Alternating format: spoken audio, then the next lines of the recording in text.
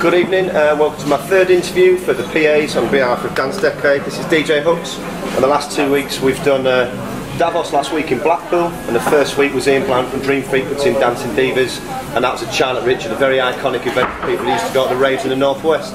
This evening we've travelled to Merseyside, and I'm really proud to be interviewing a gentleman from Bassheads. How are you, sir? Fantastic. Nice to meet you. All right. Bassheads. Bassheads. We'll just be very careful. Not this one over. Okay, so the impetus is on this gentleman. It's a very similar setup as the last two. We just want to find a little bit about this gentleman, what are his influences, where he comes from, and what he's looking forward to about the night the most. All right. So it's been really nice to meet you, sir. We've had a nice little chat before. Let's not shake hands too much, but we'll go for it all evening. I love it. Absolutely. All right. So, what inspired you to get into dance music? Records. The vinyl. Vinyl. I inherited a record collection from my brother who was like 6 years older than me, and he used to have all these records, and I thought, what are those? So I would get his records, I played them, and I was just like fascinated about this vinyl thing that you could take out of 7-inch. They were all 7-inch singles and albums at that time. Yeah. So vinyl for me, we always had the best collection than any of my friends. So people used to come around to my house and say, where are all those records? And most people had about 10 or 12, but we had about 100 on shelves. Yeah. And I thought, and my brother had this collection, and I thought, well, I want to outbeat my brother. So I started buying my records, and my collection outgrown his, and that's what it was. So, but he was into, at that time, he was into like sort of rock, Deep Purple, Machine Head, Rod Stewart, Elton John, Paul Simon, all that kind of stuff, and I was like well, I found an album by a band called it's my girlfriend, but we can't answer it. Sorry, Lord. I still love you, but I can't answer it. He's busy. He really is busy. But I found this album. An album by a band called Blue Magic from America, right? And that was the first introduction for me to go on a journey to go and find records. Yeah. And then I went to a local record shop and I started buying records, 7-inch singles, and then the very first 12-inch single I ever bought was by Tavares called The Mighty Power of Love. And I went into the shop and I said, can I have the Tavares single? And they said, yeah, here it is. And I said, no, I don't want the album. It was a 12-inch single. Brilliant. There was no such thing as a 12-inch single. I never heard of it. No. I went in and I said, can I have the new Tavares single? And he said, here it is. And I said, well, no, I don't want the album. I want the 7-inch single. And he said, no, this is a new thing called a 12-inch. I never heard of it. And I said, how much is it? And he said, 59p. And I thought, okay, I'll have it. Yeah. I thought I was getting a bargain. It was a 4-track EP, and I've still got that. And that was your journey into vinyl? Into vinyl, and ever since then. So I just carried on going. Music changes and music develops, so you're going from disco to soul, to funk, to house, to hip-hop. Well, from hip-hop to house, and that's what that's fine. So the question started was your influences into vinyl, which is absolutely fantastic, because that's what it is. About house. So we're going on from the house influence. So when did you first? So what was your main, your inspiration into dance records? And what was your first sort of genre? I mean, we just had a little chat beforehand off camera, and it was pre-rave. It was sort of like we used the word acid house, don't we? So it's late 80s, isn't it? So that's the influence from house. But basically, my influence. I DJ'd in Corfu in 1985. And I was playing a lot of music, and I was away from where I lived on Merseyside. So when I went abroad, it allowed me to open up my ideas to what I wanted to play, because I wasn't playing to a regular audience. So when I came back from 85, I got offered 3 DJ jobs on the same week that I came back. Brilliant. And then it allowed me to say, I've had 4 months away from this scene, so I can just put my idea of how I should DJ in these clubs. So that's what it was, and I just started developing my own style with the music that I was listening to.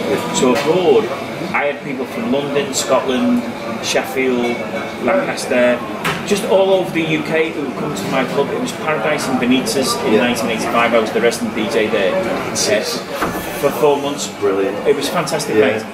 And So every 2 weeks you get a new crowd. Yeah. So somebody come in and say, we like this record, we like. I say, okay, I can incorporate that. I'd never take a request, but I'd take a suggestion. Yeah, that's what. So it fits into what I want to do. I was like, okay, this is great. And we were known in Benitez as the most upfront dance club on that year in '85. Pause you there, Desert. So this is 1985-86, and this is the first time the DJs in England, I would imagine, or English DJs, are given the opportunity, like you say, not to say, I'm going to take a request. People will come and they will listen to what you want to play. 1985 to 86 is when we stopped being someone else's, dog's body, to being a musical sort of like inspiration for others. That's brilliant. For me it was. And that's what I realised. I'm there every week, and it's like, you're not going to come into my club and tell me what I'm going to play. I'm saying this is what our club's about. Yeah. And it's the beginning of the acid house scene. It's like, we're just going to do what we want to do. Yeah. Nobody's telling us what to do. You play this, I don't want to play that. So it's a rebellion in itself, but in a polite way at that time in '85. And it was a mixed genre of music moving into that acid house scene, wasn't it? Absolutely. So many different influences, from reggae to house to hip hop to you name it, and then it then became that. It was eclectic. It was eclectic music, and eclectic music at that time was from, let's say, basically what happened was I came back from that season in '85. I got 3 DJ jobs that week. And before I went away, I couldn't get a DJ job. Right, but I came back with a fresh attitude, and I could see the scene. Going away from the scene made me realise what was missing. I had to take myself away from what was going on to see what needed to happen. Not just for me, for the scene. Because when you're in it, it's like, well, you're in it, you can't view it. So you take yourself away and you say, you know what? When I come back, I'm going to do something different, and I did something different, and I opened a club called the Deaf House, and it was the first house club on this side that literally played and promoted house music. It was called the Deaf House, and basically it's a transition period of musically, because soul, funk, hip hop, house, disco was all still being played in all these clubs, and I thought, well, I can bring these all together under one roof, and we called it the Deaf House. And I'm not saying we just played house music, we didn't, because nobody could. If you're talking about 1987, nobody could just open the club and say we're playing house. There wasn't enough around, and it wasn't prevalent. Even in Chicago, Frankie Knuckles and all that, we still played disco. Massively. Even the dub sides or the instrumentals, but still just the early mixes. Absolutely. Talking of early sort of clubs, so you've got your own clubs that you set up yourself. I own 2 clubs. 2 clubs. So what's your favourite club? You just as a DJ, from start to finish, what's your favourite club you played at? Well, I have to say the favourite club was the Deaf House, which was your first one. And the reason why is because it's a stepping stone from what used to be to what we know now. So everywhere has to start, and it's like we were at the beginning, we were at that transition period, and this is very important, because most people talk about when house started, when they incorporated it, but it's like, how did we get there? And it's like, that's the struggle, that's the interesting part. Most people gloss over it because they didn't get into it until later on. I'm a little bit older than most people, so I didn't start making dance music with Bassheads until 1991, but I was DJing for such a long time. But it's a struggle to get from there to there. You have to fight. House music, people dance from side to side. Girls dance with guys. But when house music came on, guys dance with guys because they love the music. People dance on a different rhythm. It's all important. This period is very important. From 1985 to 1987 is an amazing, important. It's the ground roots. It's the roots where everyone got all the little bits of information from different styles of music. And we thought, I can feel something and I want to turn it into something, and what am I going to put it into? And then that's where all these different genres came from. 87, you know, house music for me started with tracks like Jack Your Body, which was 1985. But it was just it wasn't a house movement. House hadn't been invented then. It was just another record in the UK. It was just another record in the UK. Love Can't Turn Around came around. Can You Feel It? Just the Fingers. Washing Machine, which was on the B side of that 12 inches. And Marshall Jefferson and Marshall House Music Anthem. All these tunes were early Defos tunes, but it wasn't a scene. no. It was just tracks that we kept on playing, but suddenly these records were the ones that we thought, well, hold on, we want more of that. These are the stepping stones. We sorted out Communicate by Full House, all these tunes. But we would mix Full House into Dorado Whistle Bump, which was a 1978 disco track. So we could mix it because it was the same, feeling. So what Frankie Knuckles was doing in the warehouse, we were doing it on Merseyside on the Wirral at the same time, but we didn't know. Because the media There was no Facebook, there was no, it was literally nothing. Word of mouth. We were doing it because we came from the same place. Yeah, absolutely. Yeah, you've got the same sort of roots, different types of music you all listen to, and they've got I grew up on disco, and disco, basically house is disco. At that time, it's just reinvented disco, and that's what it was.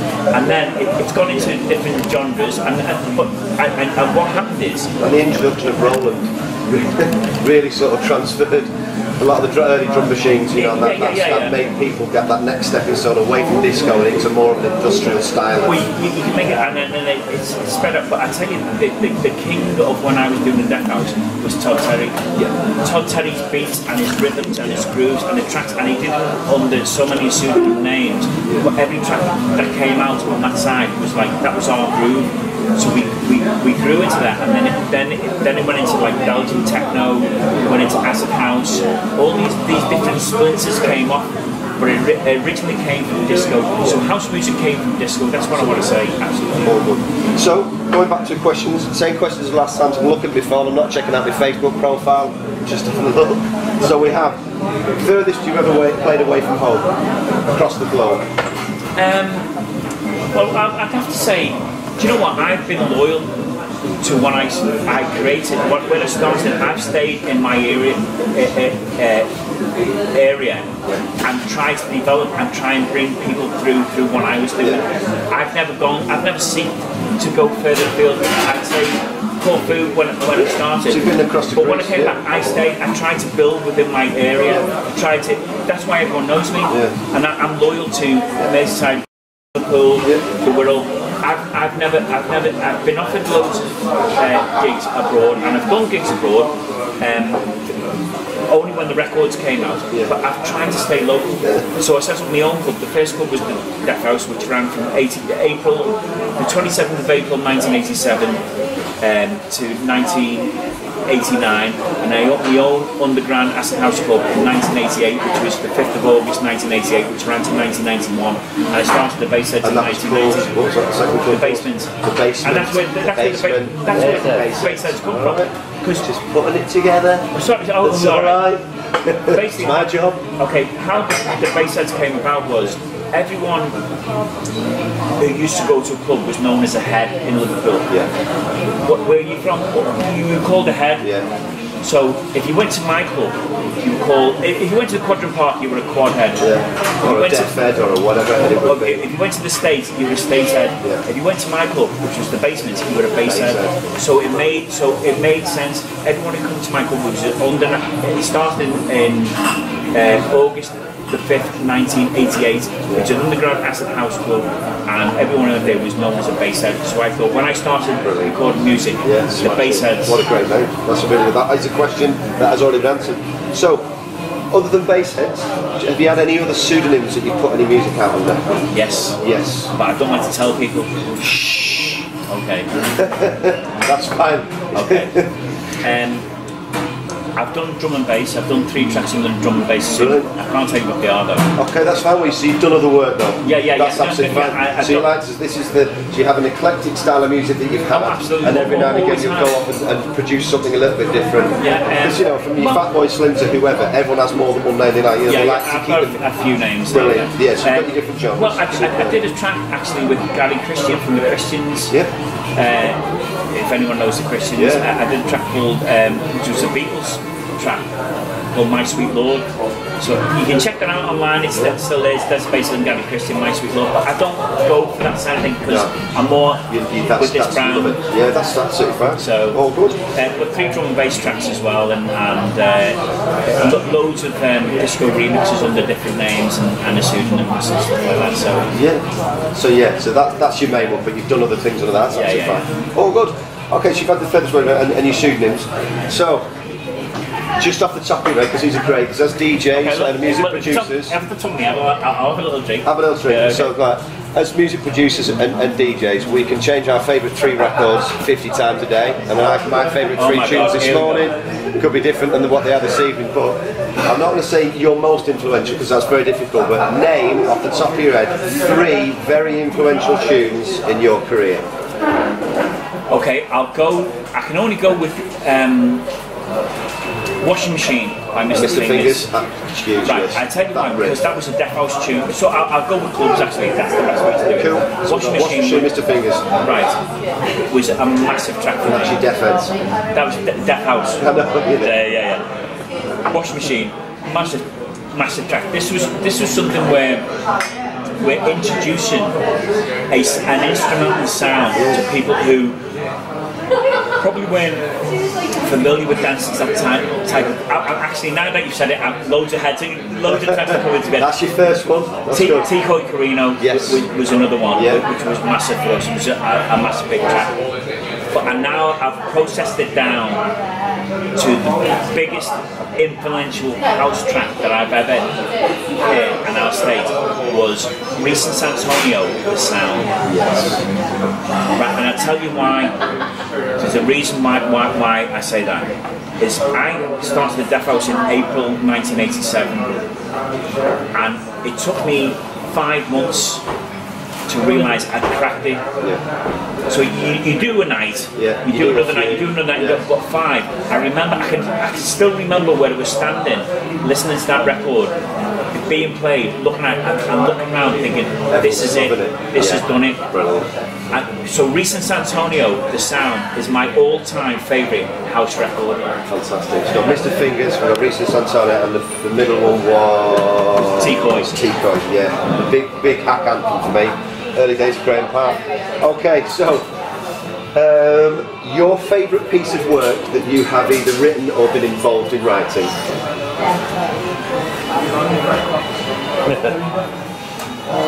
Is there anybody out there? Okay. Yeah, it has to be a that's the most iconic. I tell you what, I had. I suppose what it's like maybe a footballer playing for a small club, moving to Liverpool and then going to the Premier. Is there any bad day? Was our Premier League track? Yeah. So that's the way it is. Yeah. So I can say that has to be my favourite record, and the simple reason is, and this is what I love, because when you write a track or you do a track, you don't know what the track is going to be successful. No. It's just a good track. Yeah. So you say, "Oh, I love that. I've done that." Yeah. The people decide, and Is There Any Bad Day was decided by the public. And the DJs. The DJs in the public. Yeah. I used to play at +2. I was a naughty boy. Just tweak it a little bit. You can actually put it up to +6 and it still sounds great. Old school vinyl, mate. Yeah, SL 1200s as well. Yes, mate. No, but that's what it is. It's like we didn't decide. See, I've always said this to people when I work with people: is listen, all you can be happy with is create what we do in this room together. So I always see it as you cast a stone, you make a piece of music and you throw it in a pond, and those ripples then go out to create whatever it is. Yeah. But you have to be happy casting that stone. That's why you do. Don't cast a stone, because the ripples aren't going to happen. Oh, when you're happy saying, "Fuck, now we've done really," sorry for swearing, but we've done really good. It's like we've cast the stone, and that went on and did its own thing. It's nothing to do with me. No. But if you don't do anything, I can't even say the people involved in it, but you can't do anything. You can't create anything unless you do something. So you have to put the work in. Yeah. Put the work in. Good or bad, just do it. Yeah. That's what I say. Just do it, and you never know where it's going to go. No. We had two EPs before this Every Day comes out, and if people go on Discogs, you can look at the Death House EP Volume 1, which is Deso 001. Death House EP 2 is 002. Is There Anybody Out There is 003. Right. So you can check that out for yourselves. Like, but you have to create. Loads of people. I used to be surrounded by really good friends. Still good friends of mine now, but so much talented than me. But don't put the work ethic into it. Absolutely. You've got to do it. You've got to do it. So it's not just about talent.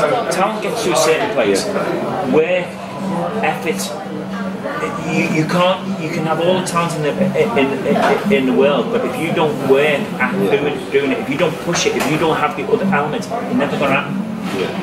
You need to have a little more than that. All right, yeah, that's absolutely fine. And what have we got here? So, again, that tune, which is your favourite tune, which is fantastic, that's your most influential piece of music.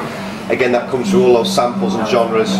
We talked about Africa and Bata and where that comes from, and that again is from a completely different style of music. That there's just something about it, and then you've created. Well, it married together. And then people will look at your tune and have heard your tune first and go, "What's that sample?" And then they learn and go back and buy the Africa and Bata, and it's that's the best. It's fluid, isn't it? It's a two-way street. If you're into music, you will go and say, well, where'd that sample come from? Why is it he's chosen that sample? It's because his influences come from a different area. So if you're interested, if you're deep in it, you as you do, you go deep. I learned about my music through going back and researching. So I'd hear a piece of music and I think, oh, I want to know more about that. So that's my personal journey. Absolutely. Okay, so with this one, I'll say this third time now, my guilty pleasure. You love this one, don't you? George Michael, Different Corner. Read the lyrics. I was broken hearted, sorted my life out. It's amazing.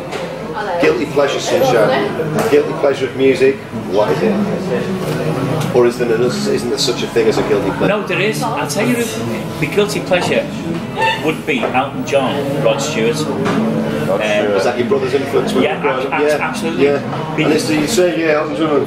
No, it's a guilty pleasure, but it's a really important influence at the time.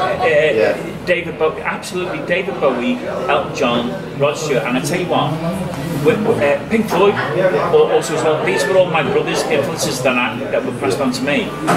But what it was to seek out. Regardless of what you think about Elton John, melodies and songwriting is amazing. Absolutely, it's absolutely amazing. So if you look at those artists, for that top line, if you're looking for a top line for a song, you need to have those things that hook people in. And he was a master. Well, he wrote the music. Bernie Taupin wrote the lyrics. So Elton John, we had, but don't buy anything from Elton John after 1981 because it's all crap. But you've heard it.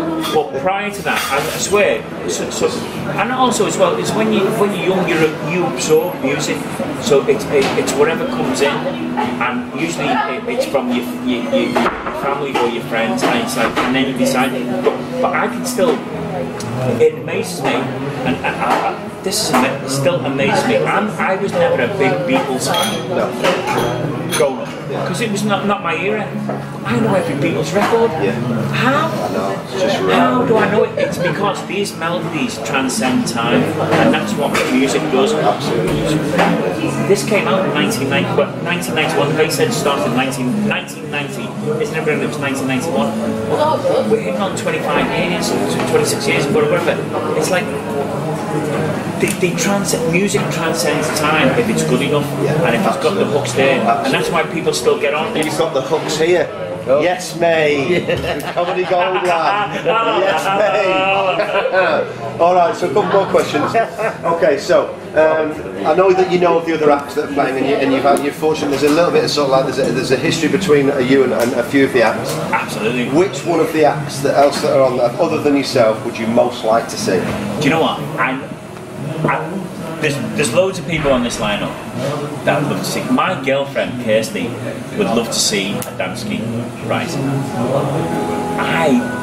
Not just to see. I did a gig with Ian Bland on New Year's Eve. Great to see him again. But I've got to say, my favourite, and I'm looking forward to seeing the most, is K-Class. Brilliant. That's right. We've done two gigs with K-Class, and I mean it's lovely people as well. No, that's what it is. Yeah. Can I say I love Russ and Caroline from K-Class. I really do. Yes, mate. That's fantastic. So I know we're going to have a great. Yeah. Do you know what the lineup? I was just saying to Rob before. He's off camera, by the way. His choice. But the lineup that you've got for this gig is fantastic. I've worked with 6 people, and that's on there. So. I'll be doing my DJing set downstairs in the vinyl room with 9 other DJs, which is going to be such good fun. But for me, it's FPI projects because Well, I did a Jersey gig with them. Brilliant, yeah. So you've played them before, fantastic. 18 months ago, I did Scotland with them as well. Oh, fantastic! So you've been there. That'd be nice to catch up as well. And they are fantastic. Are they live? They are fantastic. Wait, but really excited. To see, meet, enjoy, and spend the night with, it's got to be the K-Class boys. Yeah, Paul, Russ, Caroline, Bobby, fantastic, great guys. Superb. Okay, now there's a question which Rob likes to ask. All right, but we shouldn't really do it. It's sort of question. Have you ever tried to make a tune and thought it was that bad that you sacked it off? And if so, what was it going to be called? No. Is that the name of the track or no?